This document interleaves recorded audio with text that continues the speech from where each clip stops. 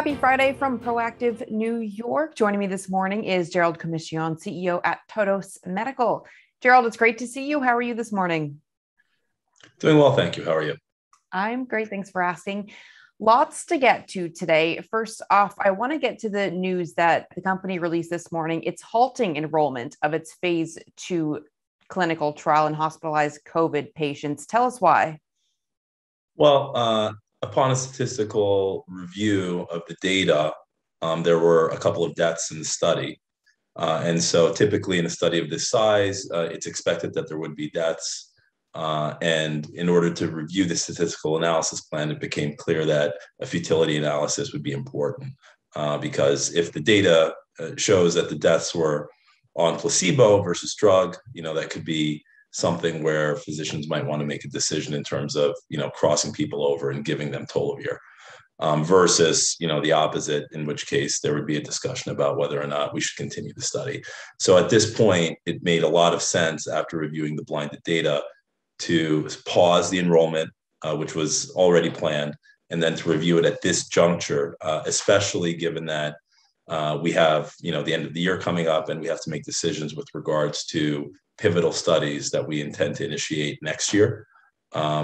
31 patients was more than sufficient based upon the review. So what are the next steps here? Analyze the current data that you have. Correct, yeah. So we brought in Dr. Jules Mitchell, who's got an extensive background in dealing with FDA and bringing products across the finish line as a CRO.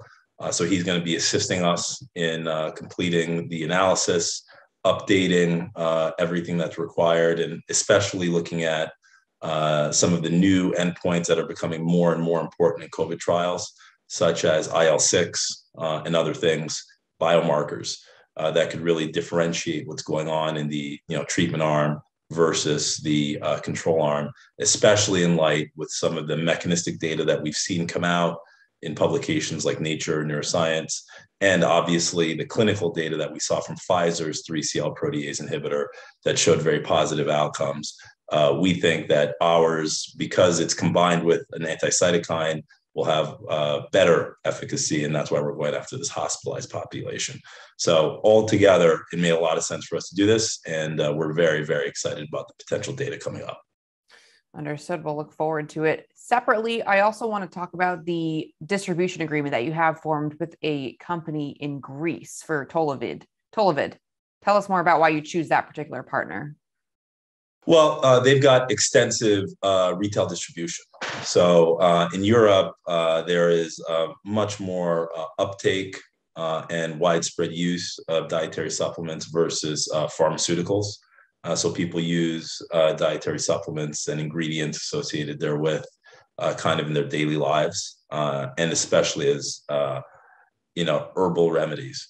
And so, given the profile of Tollovir, and again, given the increased interest in 3CL protease inhibitors in general recently, we were in discussions about how to move forward previously. And now it certainly became quite germane, and they became very, very interested in closing. So we've closed that deal now. We're expecting our first purchase order. Actually, we expected it after Thanksgiving. We actually expect it likely before Thanksgiving now.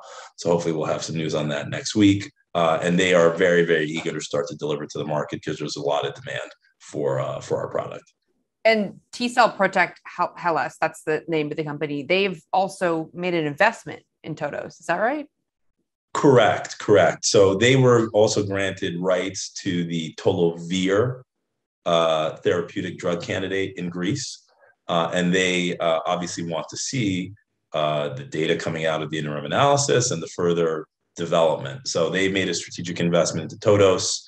They basically came into the crossover round, but without the OID, without any warrants, and they were granted a right to convert into a subsidiary that we're forming to advance the 3CL protease program. So this is a strategic investment for us with a very strong partner in Europe with extensive retail distribution, who also is plugged into the health authorities, and they're going to be advancing the discussions on bringing Tollovir through the regulatory pathway in Greece as quickly as possible.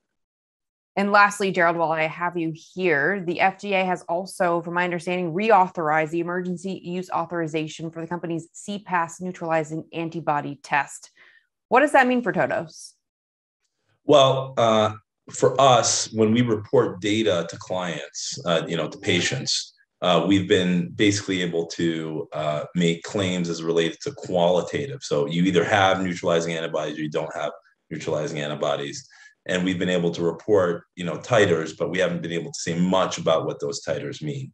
Now that we've got this emergency use authorization, basically validating that the method that we are using to quantify the antibodies is valid.